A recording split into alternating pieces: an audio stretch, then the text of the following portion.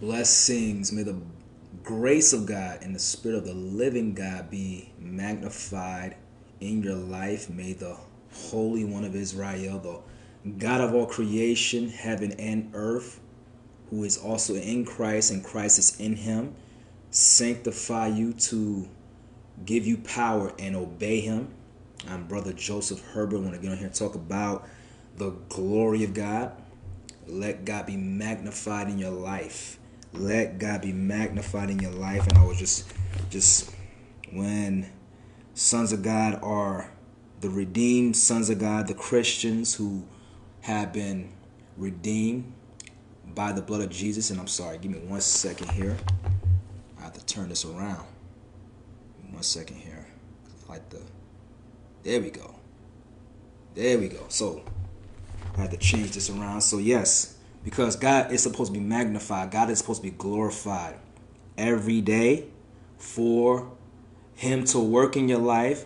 So faithfulness in him can be made manifest. And so God is faithful in everything that he does. There's no darkness in him. There's no flaws in him, for he is perfect. There is nothing that is evil. However, he made evil, he made good. He is the sword. Jesus Christ is the sword of his word. And you have the whole armor of God. You have the whole armor of God that Christians, as we are supposed to put on every day. We don't, and even though there is a time that we should not even take it off, but keep it on. And how we keep it on is our faithfulness and obedience to him. You know, our feet is to be shod with the preparation of the gospel of peace, and to be girded with the truth. You know, the Lord, Father God Almighty, Jesus Christ, desires truth in the inward parts, and in the hidden parts he will make you know wisdom, because you are in him. And how does he make you know wisdom? Because the fear of the Lord is the beginning of wisdom. The fear of the Lord is the beginning of knowledge and understanding. And those who love it will eat the fruit thereof. So we are to love wisdom. We are to love his righteousness. We seek him in righteousness and humbleness. And then you have the breastplate of righteousness, which is an example of guarding your heart with all diligence, keeping your heart from evil, keeping your heart from defilement. Because again, like I say in most of my videos, the eyes are gates to your soul. The ears are gates to your soul. We are supposed to reflect Jesus. We are supposed to reflect the glory of God, and we reflect him in worship. We reflect him in meditating on his word, basic fundamentals. We reflect him in prayer, because Jesus prayed. Jesus did all these things. There are many examples. King David worshiped the Lord in the beauty of holiness. We are to reflect God Almighty. What else? The helmet of salvation. Our minds as Christians are renewed. Be not conformed to this world, but be transformed by the renewing of our minds, so that we can prove what is that good and acceptable and perfect will of God. Paul, by the Holy Ghost, said that in Romans chapter 12, verse 2. We are to, in the renewing, why our minds need to be renewed? Because old things have to pass away. Old things, old desires have to pass away in this body. Yes, this is the body is the temple of the Holy Ghost. And depending on what age you have been saved, let's just say you've been saved since you was 18. You got saved, but now you're 34 maybe, or probably even younger than that. Old things are passing away, meaning old desires, things that you used to do, you don't do them no more. Things, how you used to think, you don't think that way no more. How do you speak? You don't speak like that no more, because the world speaks in ways that displeases the Lord. The minds of those who are not born again, Their thoughts reject the will of God. The word of God says a carnal mind is enmity against God. What you used to do in action, you used to reject. You did things that rejected the will of God. So if you were to stand before God as one who rejected the will of God, the Holy One of Israel, the God of all creation, will reject you in the day of judgment. So what I preach to you is God is supposed to be magnified. You are supposed to be glorified in Jesus Christ. You glory in the Lord. You are created for that purpose. You are created to serve the living God. And what else? You have the helmet of salvation. We already made mention of that. You have the shield of faith to quench all fiery darts of the wicked. Yes, as sons of God, we are tried by the fire. The fire refines us as gold. And what I mean by that is we are overcomers. The devil's going to throw darts. The world's going to throw darts. Your flesh want to do things that it's not supposed to do. You have to bring it under subjection, under your control. For the Holy One of Israel, God of all creation, the Spirit of the living God is in you. And so John says, greater is he that is in me than he who is in the world. So in God, in Christ Jesus, you have strength to do what is necessary to be of your Father's business. And what else? The shield of faith. The shield of faith is to quench all fiery darts of the wicked. So your faith, without faith, you can't please God. Without faith, that is describing unbelief. Your measure of faithfulness to God is supposed to grow. When you believe on God, he does the miraculous, and he wants to do the miraculous in you. When you do the miraculous, what Jesus said towards the end of Mark, that you will heal the sick when you lay hands on them, and they will recover. That's a promise from Jesus Christ the Lord. When you do these things, that happens. What else he said? Raise the dead. Let me go there real fast before I get into this chapter in Psalms. Mark chapter 16 says this. Jesus Christ, the Lord, says, give me 1 second here as I turn to it. So he says this after he has resurrected. And he says, go into all the world. Now this is a promise. This is what we are supposed to do because it's a commandment by Jesus Christ. Jesus says, go into all the world and preach the gospel to every creature. Meaning, whether it's online, whether it's the pulpit, whether it's one-on-one or evangelizing, whether it's wherever, street preaching, Jesus Christ commanded. He gave instructions. He also said, as it ties in with this, he says, if you love me, keep my commandments. Many people profess to be Christians, but they don't love him because they don't obey him. They don't obey him. He commanded to go into all the world and preach the gospel to every creature. That's magnifying the Lord, because Jesus Christ preached the word of God. He preached the kingdom of God. His disciples preached the kingdom of God. So every Christian is made to glorify God. You are made to glorify God. So the ungodly, they're not born again. You are made to glorify God. How can you glorify God? You can't until you believe, until you commit to Jesus Christ, until you devote yourself to the Lord Jesus Christ as Lord and Savior, Redeemer. He was bruised for our iniquities, wounded for our transgressions, and the chastisement of our peace was on him. And with his stripes we are healed. So when it comes to healing, and I have many testimonies when it comes to healing. And in fact, I have a testimony today. I woke up this morning because I didn't prioritize the Lord as planned, because I gave into my flesh to continue to sleep.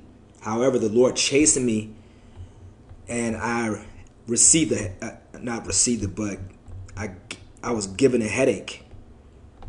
And the word of God says, my son, do not despise the chastening of the Lord, for whom the Lord loves, he corrects, even as a father in whom he takes delight in. So, yes, the Lord chastened me this morning, and I had a headache in one spot, and it got larger because I delayed my time in the presence of God. I delayed my prayer time. Because Saturday mornings, I'm off work. Of course, I'm going to spend time in the presence of the Lord. And so when I got in the presence, I repented because, you have to be sensitive to the voice of God and his commandments and what he has spoken in time past before. That he is your first love. He is number one priority. He is number one in your life. He should be. If you profess that you are Christian, Jesus Christ should be number one in your life. So, as I was repenting, as I was confessing my flaws, my mistakes, my ways that displeased the Lord, I felt healing. I felt the presence of God magnifying his peace in my body. The headache disappeared, not like it never came. I rebuked that headache in Jesus' name. And so the promises of God are yes and amen. Jesus, I'm going to read this again. Go into all the world and preach the gospel to every creature. He that believes, listen closely, because yes, this word has been preached before, time and time again. This word has been preached before. Many professed Christians will not read this or preach this. But this is a commandment that needs to be followed if you obey Jesus.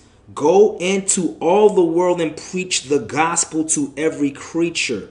He that believes and is baptized, water and spirit, he didn't say water and spirit here, but to be baptized in the Holy Ghost and water, that's water and spirit. Jesus explains these things to Nicodemus, yet it was heavenly language. He that believes and is baptized shall be saved. Shall be saved. The Christian is being saved. The Christian is saved and will live his life as he is saved. He is redeemed. The promises of God are on the sons of God. The favor of God is on the sons of God. He that believes and is baptized shall be saved, but he that believes not shall be damned. Meaning he will be condemned. John the Baptist puts it like this in John chapter 3. The wrath of God abides on them that believe not. And then he says, when you according to believing on the Lord Jesus Christ and what he said in that commandment, this is the commandment and this is the promise that follows behind it. And these signs shall follow them that believe. In my name shall they cast out devils. Yes, we are supposed to cast out devils. Devils are evil. And the world cannot see that. The world does not understand that the light of the body is the eye, or to be careful how you hear. These are the words of Jesus given to the disciples because they don't understand the mysteries of God. We are given the mysteries of God. We are given by the Lord Jesus Christ and the Holy Ghost what the Father reveals to the Son, and the Son reveals it to us. We are to understand and grow in understanding the mysteries of God. We are supposed to understand parables. And these signs shall follow them that believe. In my name shall they cast out devils. They shall speak with new tongues. That's the heavenly language. That is the unknown language that Paul by the Holy Ghost made mention in 1 Corinthians chapter 14. And I believe he made mention of that in chapter 12. But he emphasized it boldly in chapter 14 of 1 Corinthians. Verse 18, they shall take up serpents, and if they drink any deadly thing. Now, he didn't mean to willfully go take up serpents. No. By your faith, you have an example. Paul, by the Holy Ghost, in the book of Acts, He was shipwrecked and on an island with the barbarians. Their barbarians are also can be described or defined as heathens, or people who are uncivilized and they reject the will of God. So Paul was near a campfire, and he reaches in, and a viper, a venomous snake, wraps around him and bites him, and he shakes it off. He shakes the snake off. The barbarians were watching him to see if this man is going to die, because he just got bitten by a venomous serpent. And so it did not happen, for the Lord God has protection. His assurance is on his son. Paul is a vessel of the Lord, chosen vessel of the Lord, and the Lord protected him. If they shall take up serpents, and if they drink any deadly thing, it shall not hurt them. They shall lay hands on the sick, and they shall recover. These are the promises of God for the sons of God, for the kings and priests and the vessels of the Lord who are new wine. We magnify God in his presence. He reveals himself when we seek him. We draw near to God, that God draws near to us, and that we will have fellowship with him. And he does these things. God is supposed to be magnified in your life. So in Psalms chapter 71, it's so powerful. In what verse? Psalm 70, verse 4. It says, listen, this stirs me up every time I read this. Let all those that seek you, meaning seeking the Lord, seek you and rejoice and be glad in you. Notice it said in you, because if you can't say that you are a Christian, but you're not in him and he is not in you. How can these things be, you would ask or think? The same question in the form of Nicodemus formed that question to Jesus. He asked that question in Jesus. How can these things be? Are you a master of Israel and do not know these things? Likewise, for the professed believer, are you a Christian and do not know these things? We are in Jesus. We are supposed to be, we abide in him so that he abides in us. Because you as branches, you cannot bear fruit of yourself unless you abide in the true vine. Jesus is that true vine, as he describes in John chapter 15. Let all those that seek you rejoice and be glad in you. And let such as love your salvation, love your deliverance from your old lifestyle, love your deliverance from sin that you have been redeemed by the blood of Jesus Christ. Say continually. You are supposed to rejoice in this if you profess to be a Christian. You are supposed to rejoice. Let God be magnified. Let God be that's worshiping. That's showing majestic adoration to God, because he formed you. He knew you before you was born. He knew you before the world was ever created. He knew you. He thought of you. You can't imagine that thought process, because his thoughts are higher than our thoughts and his ways are higher than our ways. So let all those that seek you rejoice and be glad in you, and let such as love your salvation say continually, let God be magnified. But I am poor and needy. Make haste unto me, O God. You are my help and my deliverer. O Lord, make no tarrying.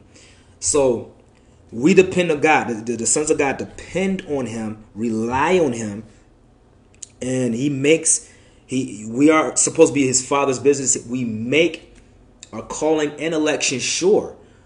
And how is God also magnified? Yes, I mentioned the three fundamentals: reading the word, meditating on his word day and night, worshiping him in spirit and in truth. I made a post. One of my brothers in the Lord posted this worship service at our home church, and I posted the same video, and my story is not expired now. So if you missed it, you can see what I shared. We worship the Lord in spirit and in truth.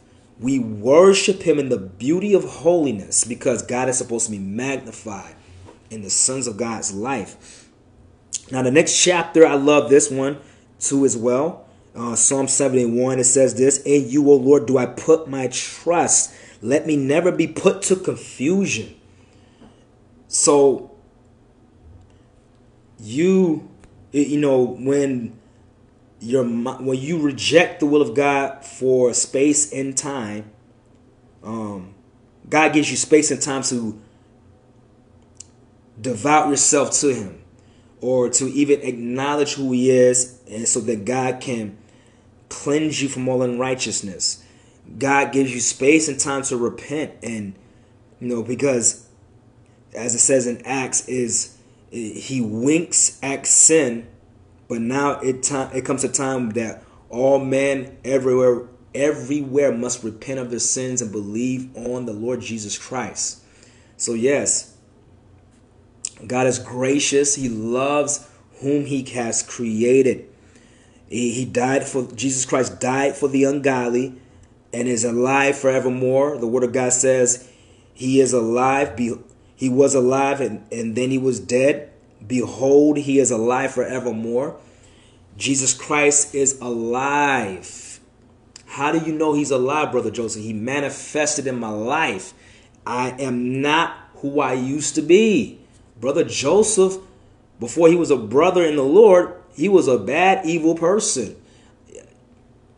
I don't want to mention the things that I used to do, but it was what the world does. The world uses profanity. The world watches things that defiles them. They watch the sports entertainment. They watch the playoffs, everything that defiles them. They watch stuff that is vanity and vexation of spirit, and is grasping for the wind that benefits them nothing in life until they stand before God and give an account by the reason why they watch the stuff. They had no reason. You're created to glorify God. I used to do things that I used to listen. I wanted to become a rapper. I used to be in the world wanting a record deal. And recently I saw on social media somebody who I used to walk with, and we used to minister to this one guy who, when we was in the world, we used to be in a rap group and everything like that. I've been knowing that person since '94, and me and him used to perform and be in the studio making music.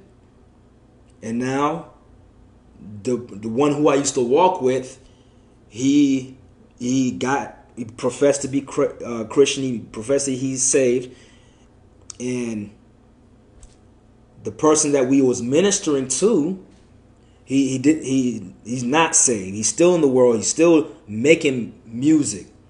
And me and this guy used to minister to this one person, the one who's still making music. And so years later, now I no longer walk with that person who I used to fellowship with, because of his beliefs and my counsel and instructions and wisdom from God to obey Jesus Christ. Things that he does that seems to be worldly or carnal. I had to separate myself. The Lord communicated to me to be not conformed to this world, but be transformed by the renewing of my mind. So even certain professed believers that do worldly things, I can't be walking with, because God is holy. God is just. And so the individual that I stopped fellowshipping with or stopped walking with, the person who he was ministering to, he's still in the world. And I just, like I said, recently I just saw his social media page, Facebook, and there's a post of the guy who we used to minister on his page with he's still doing music. The guy is nearly 50 years old and still doing rap music. The guy is still, he looks even 100 times more wicked than times before. That's what sin does to you. That's what evil, loving evil and being compromised do to you. I'm trying to find this one scripture in 1 Peter. I believe it's in chapter 1. Yes, it is. Verse 13. It says this. Let me read this verbally and slowly so men who view this video, women who view this video can clearly understand. Excuse me. It says, wherefore gird up the loins of your mind, be sober, and hope to the end for the grace that is to be brought to you at the revelation of Jesus Christ. What does it mean to gird up the loins of your mind? It means the next verse, the next part of the verse, be sober, meaning be receptive to the voice of God, to be sensitive to the voice of God, because again, you are created for a purpose. You are created to glorify God in this body that He has given you. You're given one body to endure and obey instructions, to be sensitive. The Word of God says a sound heart is the life of the flesh, not the flesh that desires to do evil. No, it's talking about your body. The heart, what's in your heart is who you are. The Word of God says in Proverbs 27, I believe it's verse 19, it says, as in water, face answers to face, so the heart of man to man, meaning what's in your heart is who you are. So if you have a heart to be holy as God is holy, that's obeying instruction. If you have a heart to be faithful as God is faithful, to be perfect as the Father, our Father in heaven is perfect, you have a heart that is obedient and receptive, and God makes you more sensitive to His voice. That's what it means to gird up the loins of your mind and be sober and hope to the end of the grace that is to be brought to you at the revelation of Jesus Christ. Now, this next verse is describing to not compromise.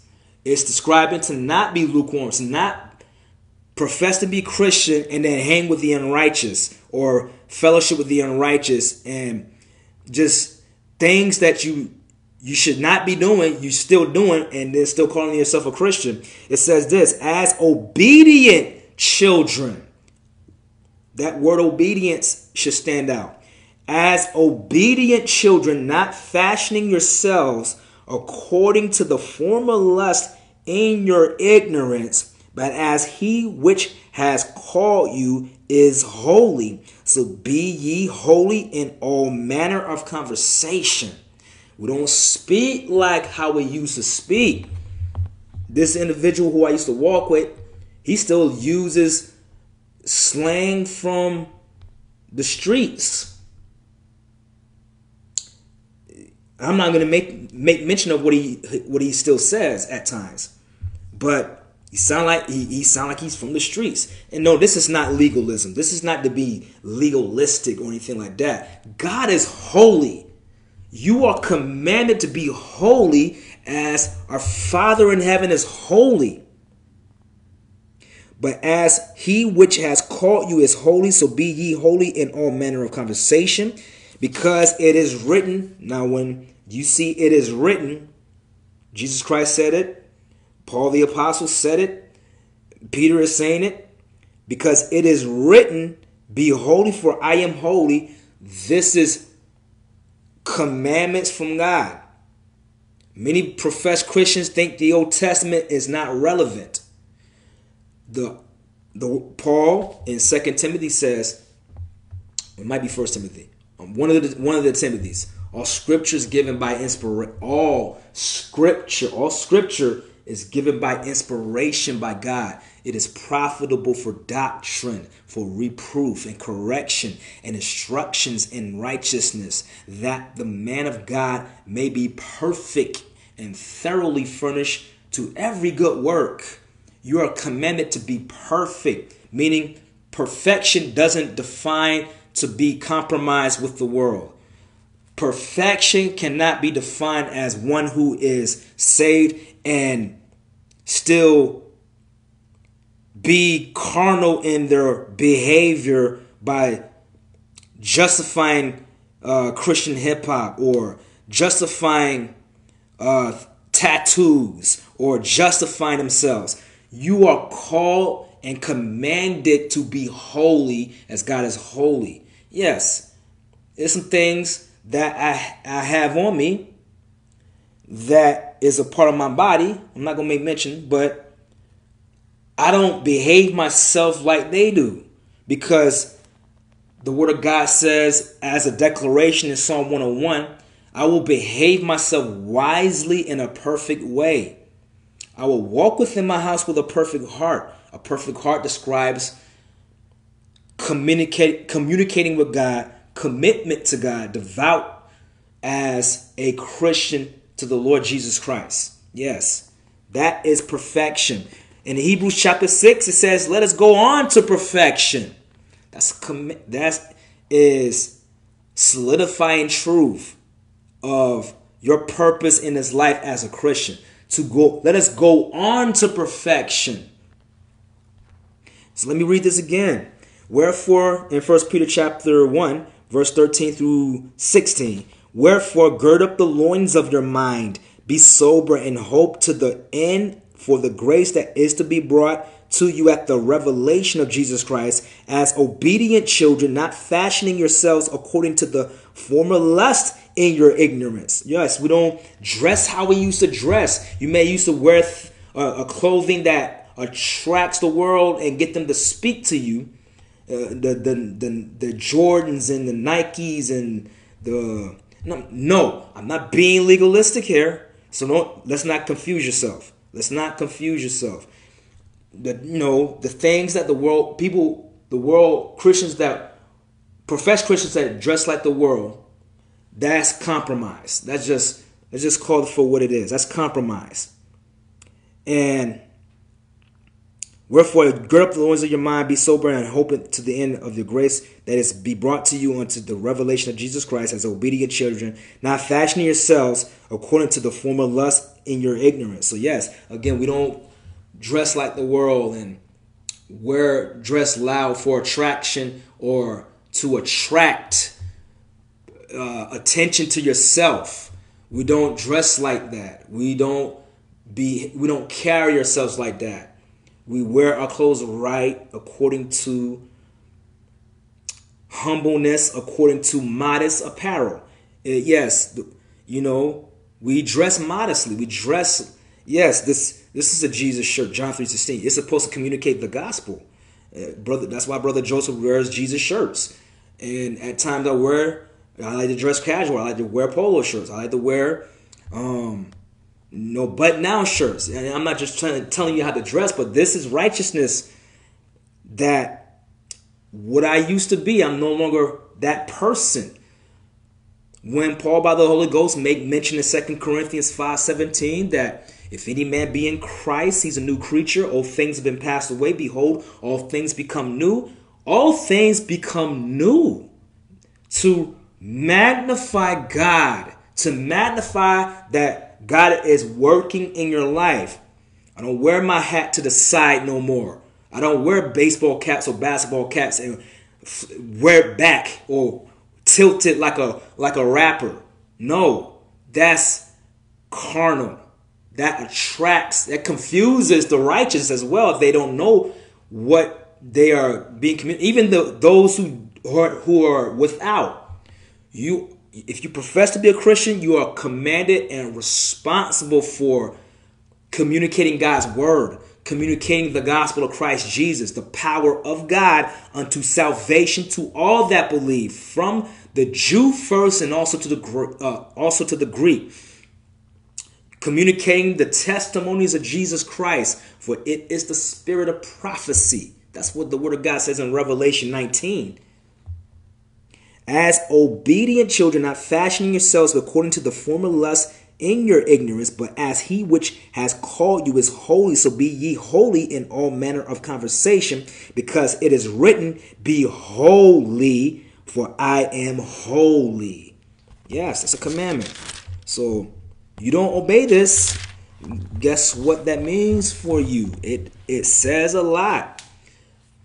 As in water, face answers to face, meaning face reflects face.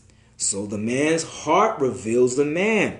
What's in your heart is who you are.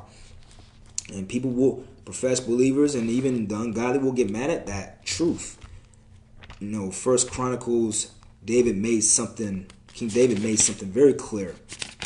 You know, how describing how the Lord protects us, and I believe it's in chapter 12. First Chronicles chapter 12, verse 17. So to get the context of this, let me read verse 15 first.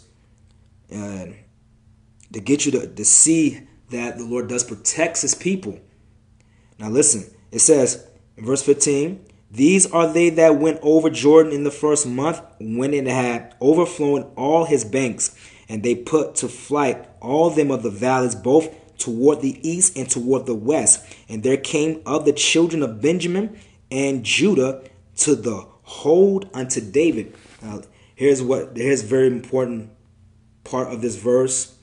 In verse 17 it says, and David went out to meet them and answered and said to them, if you become peaceably unto me to help me, my heart shall be knit to you, or united to you.